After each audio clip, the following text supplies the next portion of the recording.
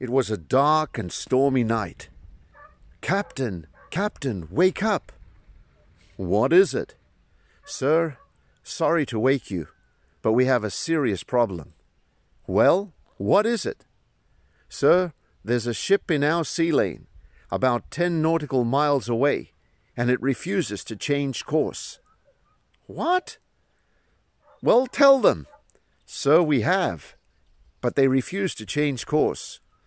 "Okay, I'll tell them." Signal goes out. "You are requested to change course 20 degrees starboard at once." Signal comes back. "You are requested to change 20 degrees starboard at once." What? Who is this guy? Doesn't he realize I am the captain? Let him know who I am. Signal goes out. "This is Captain Horatio the 25th, requesting that you change course 20 degrees starboard at once." Signal comes back.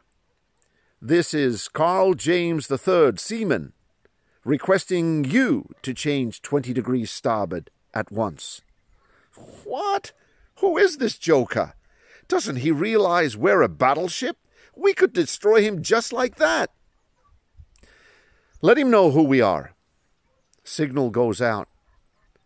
"This is the mighty Missouri, flagship of the 7th Fleet, commanding you to change course 20 degrees starboard at once." Signal comes back. "This is the Lighthouse." My friends, I use this story for a simple reason: to show how negotiations sometimes turn into a kind of tug-of-war. When you're not able to negotiate, you become a little like the lighthouse and a little like the battleship.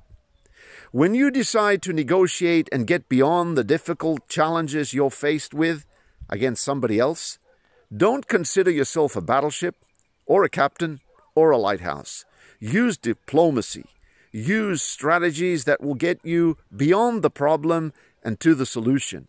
And when you do, people will wonder how great you are, because you're neither a battleship nor a lighthouse.